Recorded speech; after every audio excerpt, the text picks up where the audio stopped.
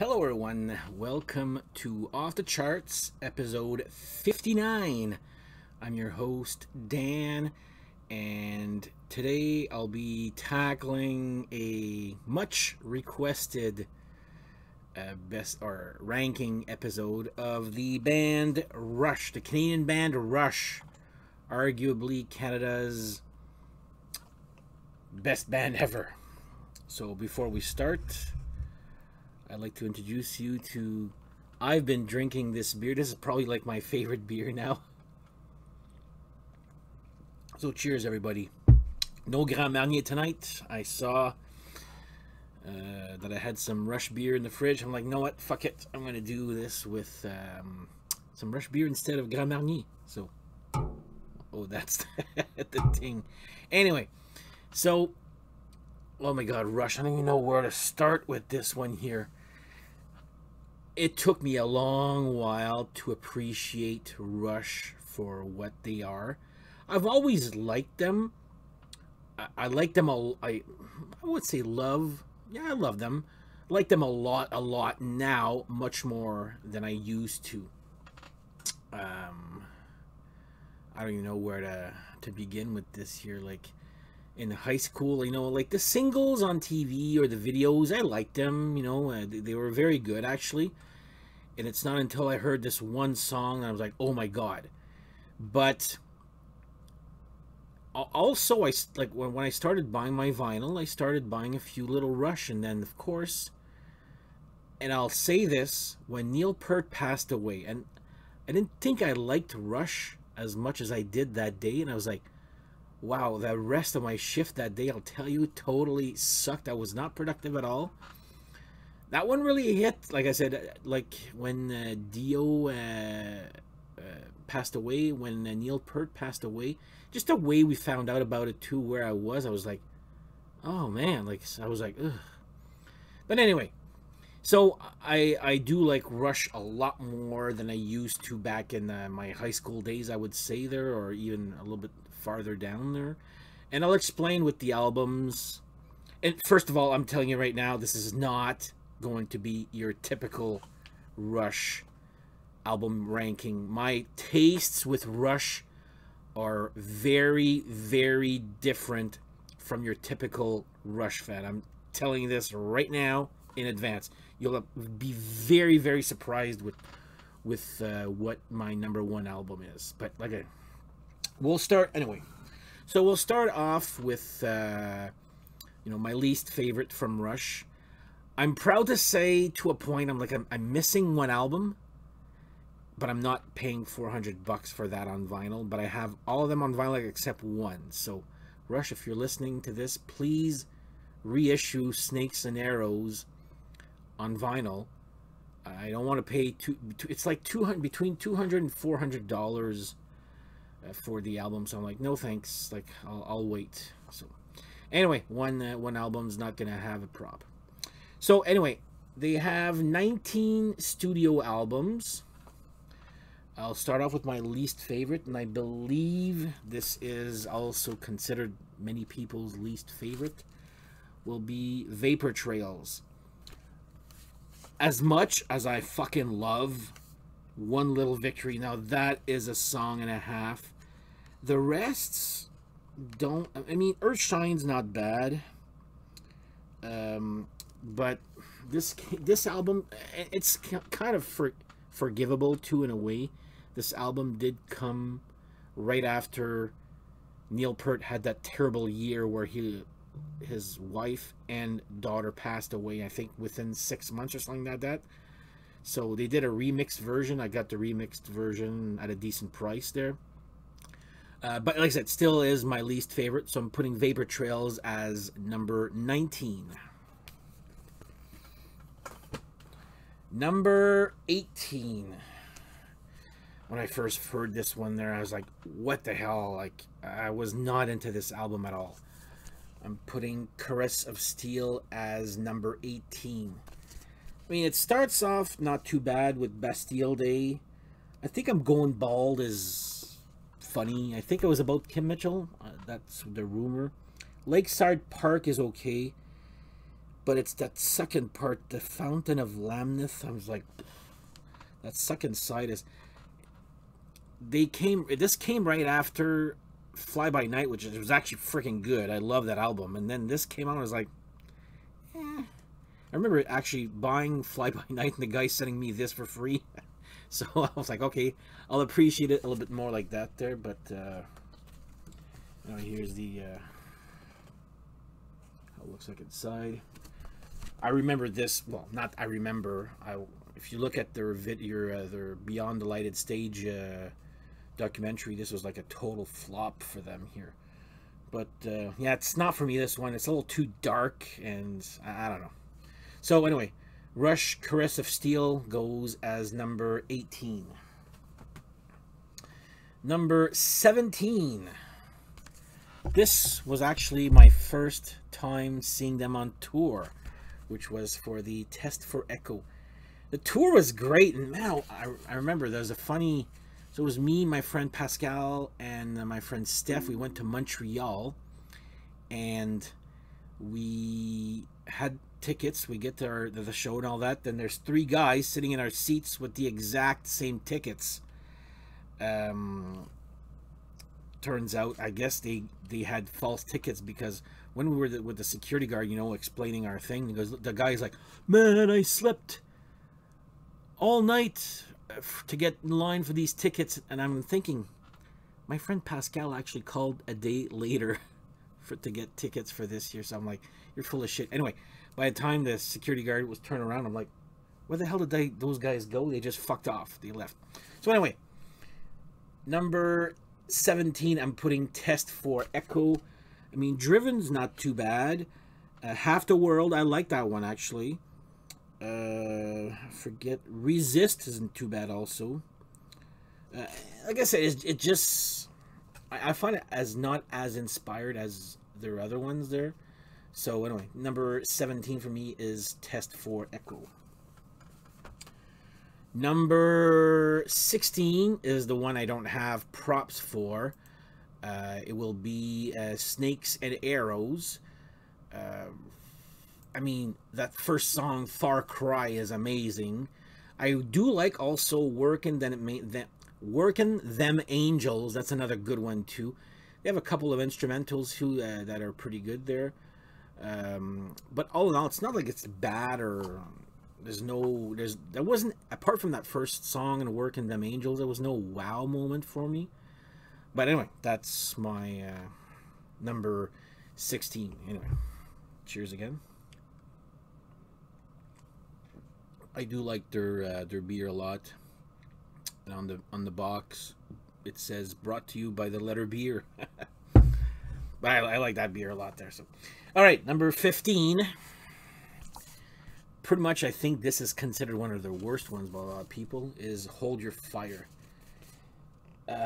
There's some decent songs there, like "Force 10" is good. "Time Stand Still" is actually a surprise hit. "Lock and Key" I like. It sounds so plastic and like uninspired, I find there. Like the songs are there, but it's a little too computer. It sounds flat. There you go. That's the word I'm looking for here. But I do think the cover is actually pretty cool there. It's a very artistic looking cover. Very simple. I love it. But anyway, "Hold Your Fire" is considered by most being their worst one. I don't think so there. I'm putting this one at number 15. This one may come as a surprise for people. Number 14, I'm putting Signals. I tried. I definitely tried for this one here. I mean, okay, Subdivisions, I love that song. Analog Kid is good. Digital Man's good. New World Man is also decent. It's good. Countdown's good. I find they're just good songs, apart from the Subdivisions, which is great. But I don't know, I just find this to be good and a little too simple. But anyway, this one I'm sure will not be a popular choice, it being so low here. But number 14, I am putting Rush, Signals. All right, this was the first time I ever saw a music video or heard a Rush song, which was The Big Money off. And of course, when this came out, I knew the name Rush. I heard the name Rush all my life. I didn't know who they were. I saw, this was back in the day when they had that Northern Lights with Tears Are Not Enough, and I saw that guy, you know, Geddy Lee singing there. Then I see the video for The Big Money, which I fucking love that song a lot. And I'm like, holy shit, that's the guy from Rush? Oh my god, like, okay, now it all makes sense, you know?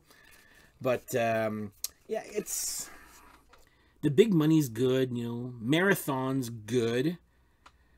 Mystic Rhythms, it's decent.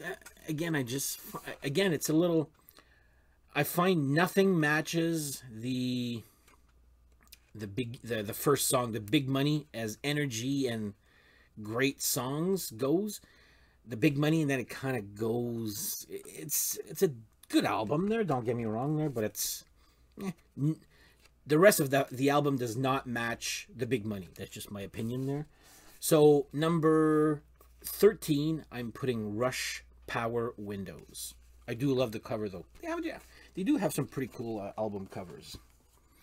All right, number 12.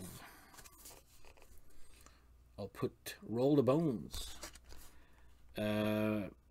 People were finding this one. You know what? I listened to this like a couple of weeks ago. Dreamline is great. You know what? Love it or hate it, Roll the Bones is a fucking good song. If you don't like that rap in the middle, you know, what can I forget? Ghost of a Chance is another good one here too.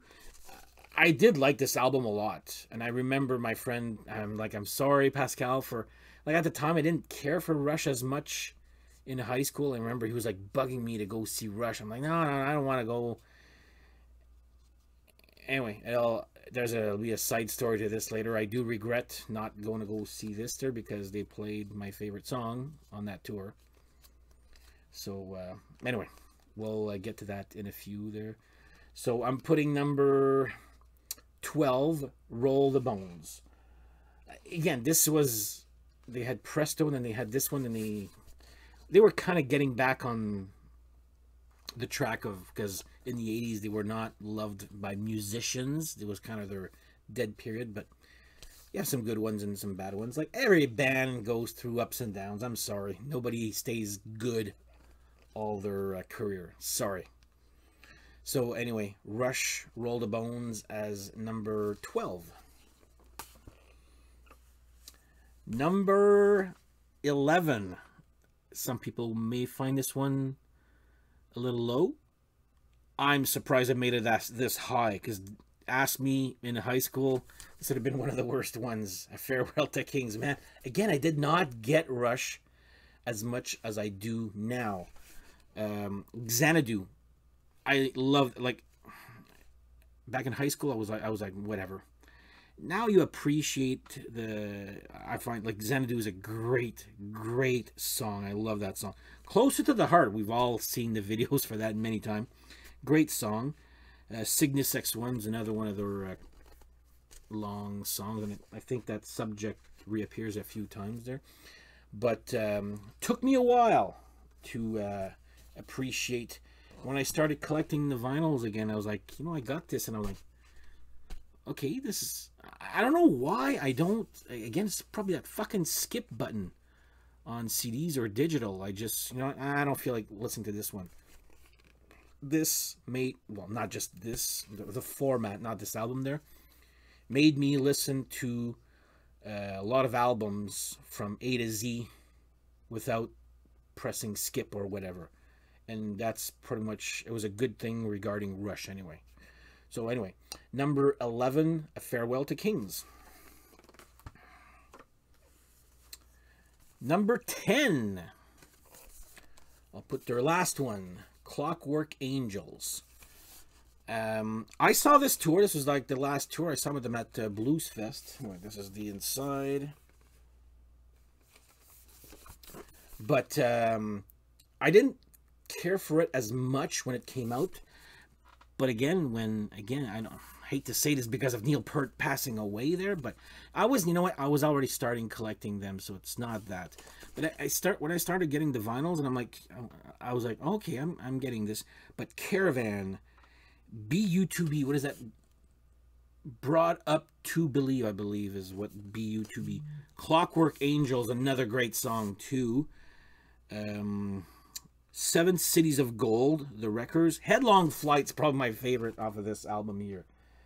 Wish Them Well is also a great one here too. I know my friend Pascal loves the Garden. I find it's good, but I understand why he likes it, because it's like he finds like it's the best way to end the career is with that song, The Garden. So again, ask me this 3 years ago. When did this came out? 2012, I think. Ask me this in 2012, probably would not have been this high. But again, I didn't have a YouTube channel back then either. So anyway, Clockwork Angels, I'm putting this as my number 10.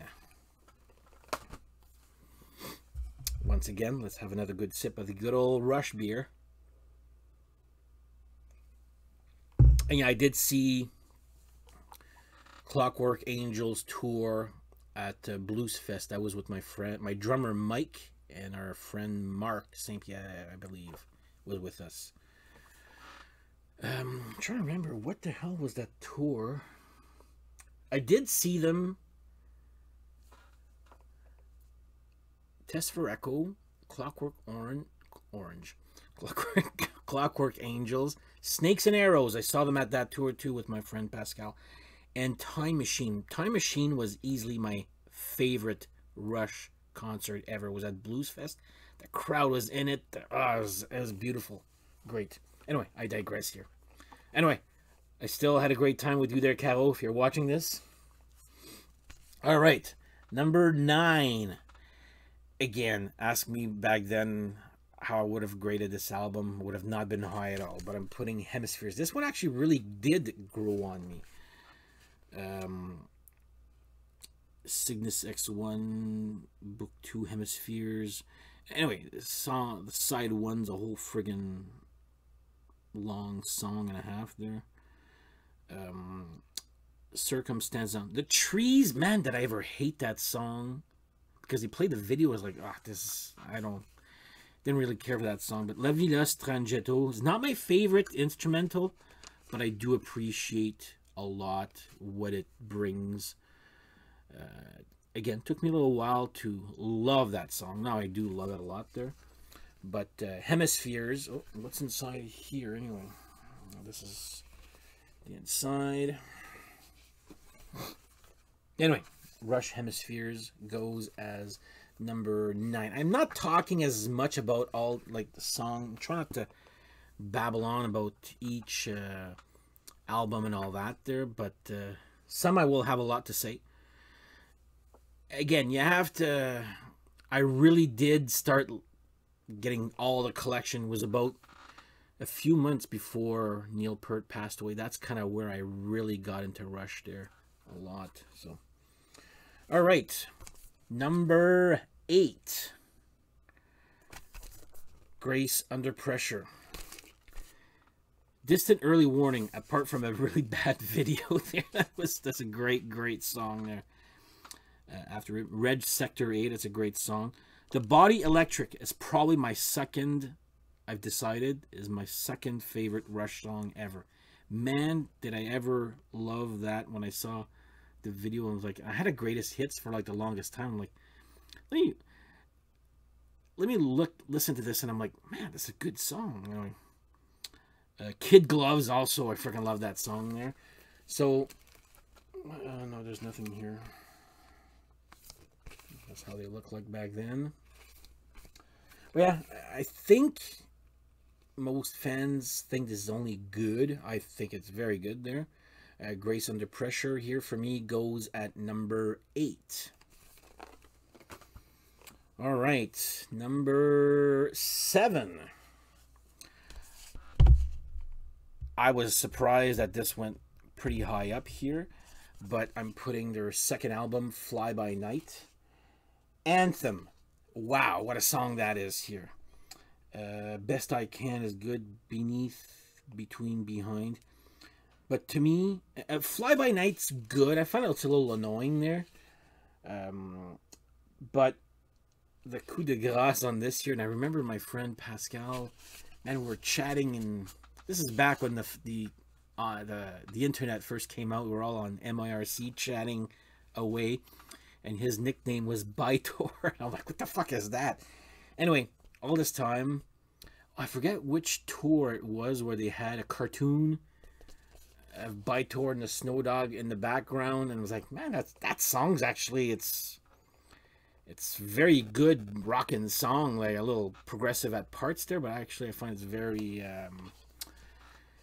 great song. Bytor and the Snow Dog, check it out there. It's one of their better long ones, if you ask me there. But yeah, Fly By Night, Rush. I think it was at the Rush in Rio. By the way, if you guys have you ever seen the DVD Rush in Rio? It's on the Vapor Trails. Check out. They play, I believe, this part. Was it from that? I forget. Anyway, not to go off on a tangent, but check out live Rush in Rio. I'll mention it a little bit later. There's one song that I found was very, very amazing live there. Great, great concert, by the way. Anyway, number 7, Fly By Night. Number 6, I don't care if you think this should be lower. I fucking love this album from A to Z. There's maybe one song I don't care for, but it's their first one. I don't care. Oh, it's no Neil Peart. You know what? I don't care. Finding My Way, Need Some Love, Take a Friend. Here again is the one I don't really care for. What You're Doing, In the Mood. Okay, that's a little cheesy, but it's a good song. Before and After, Working Man. Like, 7 out of those 8 songs are friggin', I don't know, people thought they were Led Zeppelin, I guess, at the time. This actually is not with Neil Peart, but it's with their first drummer called John Rutsey. Maybe some people watching this channel didn't know that Rush on their first album was not Neil Peart, but John Rutsey. Neil Peart came the second album, and I'm not gonna start speculating what happened there. Just watch the DVD documentary. It'll explain what happened with that drummer there, or why they let him go, I guess, there. But you know what? I have no problems. I still listen to this album, and Rash.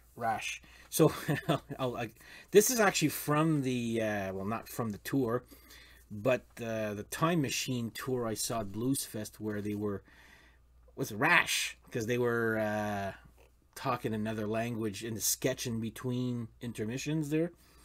And instead of saying Rush, it was, hey, it's Rash with an accent there. You know, it's pretty clever. So here's Rush, the first one at number 6.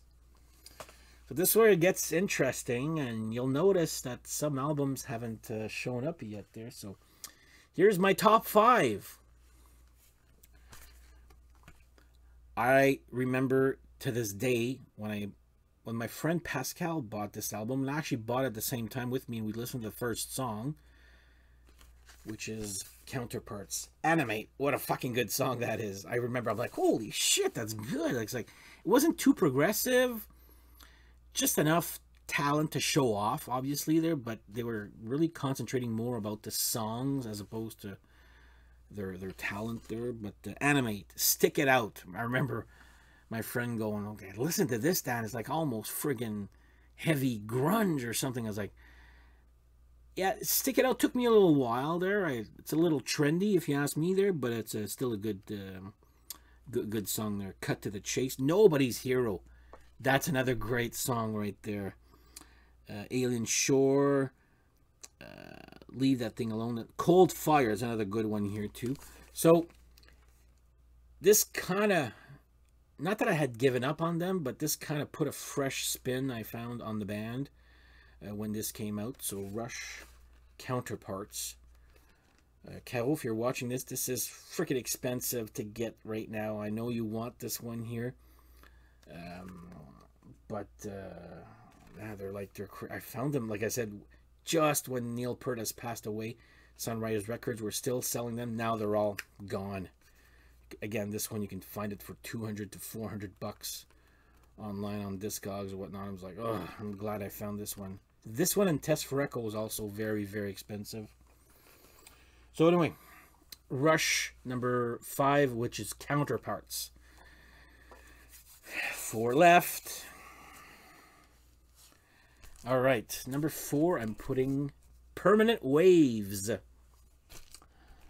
When I first bought this, I was like, no. I did not care for it that much. And then you start to listen to it more and more, and you're like, well, God, it's actually pretty short for Rush. But Spirit of Radio, who does not like that song? I'm sorry. And when I saw them at the Blues Fest for the Time Machine, man, everybody, you know, and they're all clapping to the whole friggin' sea of clappings. That was great to see there. Free Will's a great song. Jacob's Ladder, too, is a good one. Entre Nous, Different Strings, okay, but Natural Science is one that I didn't care for at first. I'm like, you know what? This is actually a pretty freaking cool song here. So this one moved up a lot. I remember buying this 2 years ago, and I told my friend Pascal, I was like, meh. It's a transition album. I'm like, yeah, well, it doesn't make it me like it more. Well, look at it here. It's actually number 4 now. It moved up a lot of spaces here. So here we go. Number 4, Permanent Waves. Okay, there's 3 left. I'm sure one of you guys are like, why is that one album still there? But anyway, I'll explain later. Number 3, 2112. Let's see how inside. This came right after Caress of Steel when this was a flop, and then this came right after Caress of Steel, which was a little bit of a flop. So Rush 2112 brought fans back in droves. The first song, 2112, of the whole... I remember back then only knowing the introduction and the priest, the Temple of Syrinx, not Priest of Syrinx. But anyway, the first song, 2112, is worth the price of admission right there. That's a whole... It doesn't say how long it is here. But again, you listen to it. Side 2 kind of gets forgotten in the this year, but anyway, I'm putting 2112 as my 3rd favorite just because of that song 2112. It's so freaking amazing. Passage to Bangkok, Twilight Zone, Lessons, Tears, something for Nothing. Yeah, it doesn't really do anything for me there. But yeah, look at their style back then. Oh, look at that. So, number 3, I'm putting 2112. 2 left, folks. 2 left. Number 2. I'm not frozen. I'm just waiting for you guys just to go. Number 2, I'm putting Moving Pictures. What in the hell can be number 1? I mean, this... Actually, I bought this way back, even before I started collecting vinyl as much as I am now there. And, I mean, Tom Sawyer, Red Barchetta, YYZ, Limelight. First of all, if you guys want to see an amazing... I told you guys about the Rock in Rio concert. Check out YYZ. It's an instrumental. Look at the crowd singing along to an instrumental in Rio. It's freaking amazing. It's better if you have the DVD than just watching it on YouTube. But, I mean, YouTube is great, don't get me wrong, but it does not give it justice. So, anyway, I'm putting number 2, Rush Moving Pictures. And, again, the second side, the Camera Eye, Witch Hunt, and Vital Signs, I find good.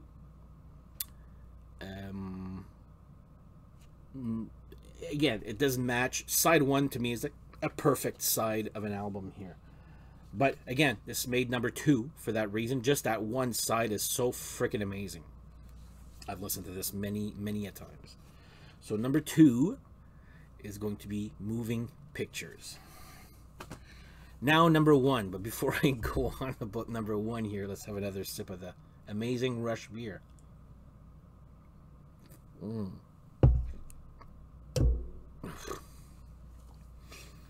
All right, my favorite Rush album is due to the fact that my favorite Rush song is on this album. You guys know I like my catchy shit and all that there.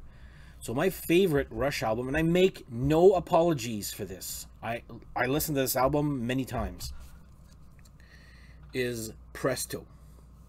Why the fuck you have that one so high? Well, you know what? Again, when I was in high school, I didn't care for Rush as much as I do now. But the song, they had a video of a song called Superconductor. Some people will find it too catchy. Some people find it's like almost like a participation type song. You know what? I've listened to that song and I never, ever grow tired of it. And I know they played it live on this one, and the Roll the Bones tour, they also did play Superconductor, which is why I'm like killing myself, or kicking myself, not killing myself, kicking myself for not going to the Roll the Bones tour. But it doesn't just end at Superconductor. I mean, Show Don't Tell was like, this is what I'm like, oh my god, they're rocking again after not the flop that Hold Your Fire was there, but not as critically acclaimed. Chain Lightning, The Pass is a great song too. Scars, Presto is probably actually my least favorite song of the album here. Anagram for Mongo does another great song. Red Tide, Hand Over Fist, Paper Around. I love that song too there. Available Light is also a great song too. Again, I can sing along.